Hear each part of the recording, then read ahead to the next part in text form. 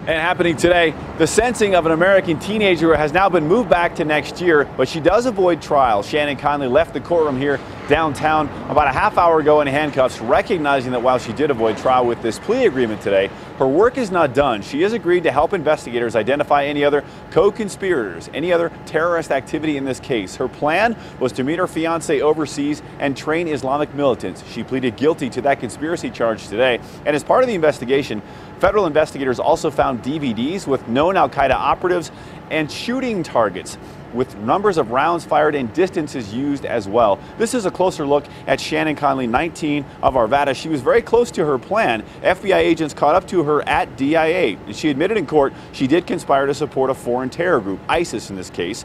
She is also now agreeing to help the government identify other terrorist activity going forward, and that cooperation will impact her sentence. The judge told her he is not bound by any agreement that was made and wants to do a lot more. In fact, typically we were told sentencing in a case like this would be done around November 1st, but that won't be what happens here. It'll be the third week of January because the judge wants a summary of an incident from late November of 2012 where he talked about Shannon Conley stopping her medication.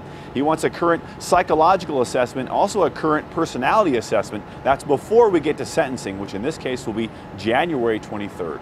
Live downtown, Tyler Lopez, 7 News.